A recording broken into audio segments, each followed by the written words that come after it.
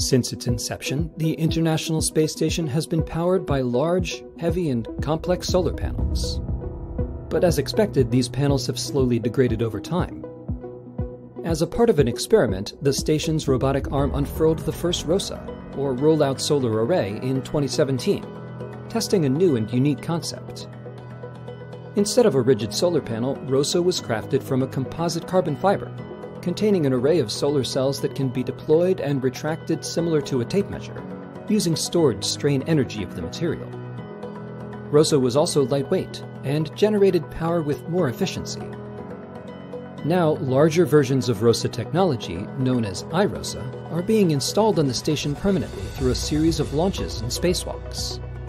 The arrays augment the existing power supply and restore power to previous levels when the original arrays were installed.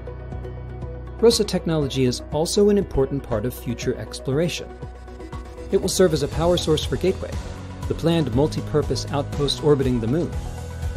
It will also help power DART, the double asteroid redirection test, as it makes its way to the Didymos asteroid system.